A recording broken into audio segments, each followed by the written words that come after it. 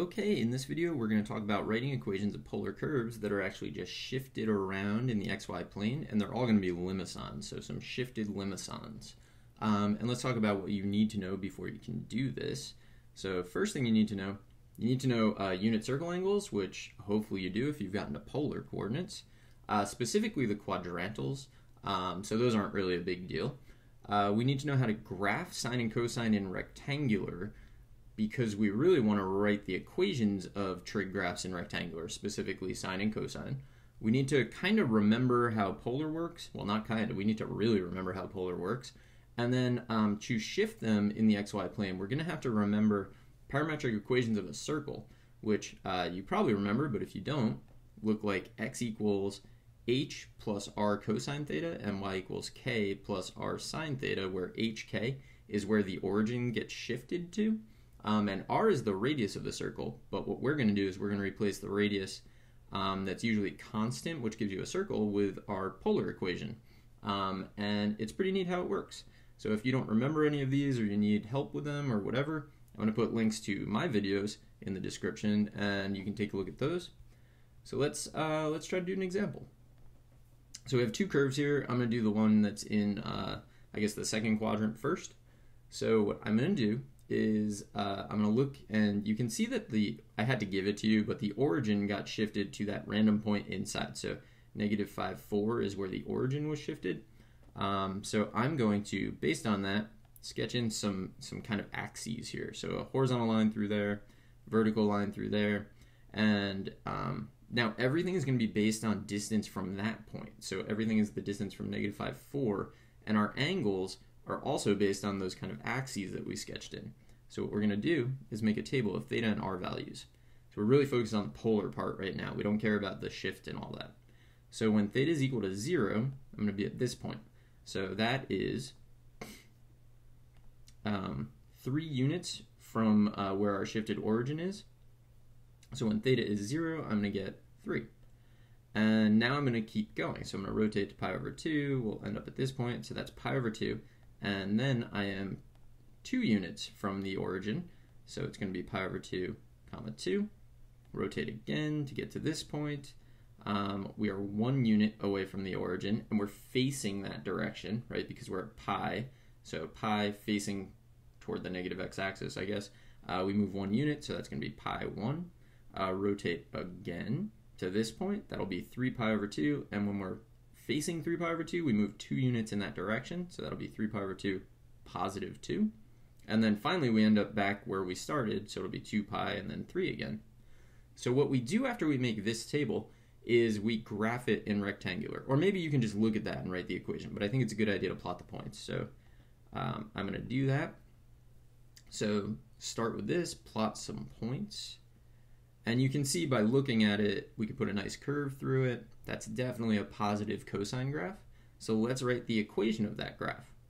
So r is sinusoidal axis, you can see is 2. It's positive cosine, so plus. I can go 1 up or 1 down, so that's my amplitude. And then it was a cosine. So this is our polar equation, but now we want to shift it. So I'm going to shift it to this point right here is where the origin goes, so negative 5, 4.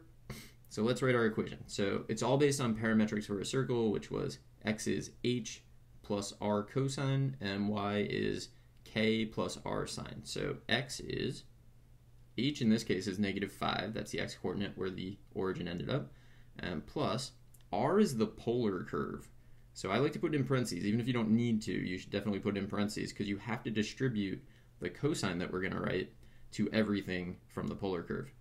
And then y is equal to 4, and then plus r, which is our polar curve, and then sine of theta. And that's actually it. If we graph that, it'll definitely work.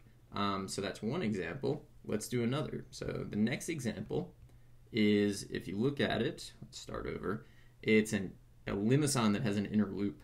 So those are kind of, I like them. They're kind of, I think, one of the most interesting polar curves. And we need to definitely know where the origin gets shifted. So with these, you have to remember that it starts and stops its inner loop, graphically at least, at the origin. So that's, you're going to, when r is equal to 0 is where you begin. So we have to know where that is so we can remember where to put these axes. But once we've done that, it's the same deal. So let's make a table. So we start on the positive x-axis. That's our origin, so keep that in mind. So start there. When theta is equal to 0, we are 2 units from the origin. So we get 0, 2. We rotate. This is one of the weird ones. Right? We rotate. We're facing positive pi over 2, but instead of going in that direction, we go the opposite. So this kind of directed distance is -1 unit. So that'll be pi over 2, -1. We're going to rotate face pi and move in that direction. So we're going to get a positive r value. So positive 2 again. So pi 2. Rotate, so you're facing 3 pi over 2. We get to this point, and you're going to go from the origin. Remember to measure that. Don't go from the bottom of the inner loop, which is a common mistake. That distance is 5, so that's 3 pi over 2. You're 5 units from the origin. And then we can finish with, at 2 pi, we're back to 2 units. And we're going to take this, turn it into a rectangular graph, write the equation, and be pretty good. So let's see. Here's kind of a grid for us. I'm going to plot the points. After I plot the points, I'm going to connect the points. So we get this, and then that's going to be r equals. So sinusoidal axis is definitely 2. This looks like a negative sine graph to me, so minus.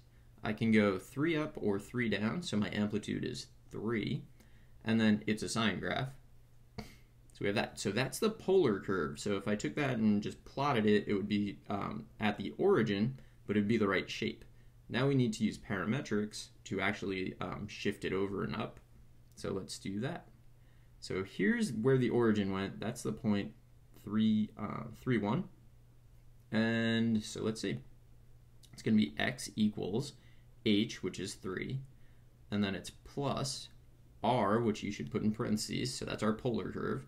And then cosine theta, and then y is equal to 1, which is k, plus r, which is our polar curve, in parentheses, and then sine theta. And there you go. All right, so that's 2 pretty good examples of how we can shift polar curves around the xy plane using a combination of parametric and all the stuff we know about trig graphing. So I hope you found this helpful, and good luck.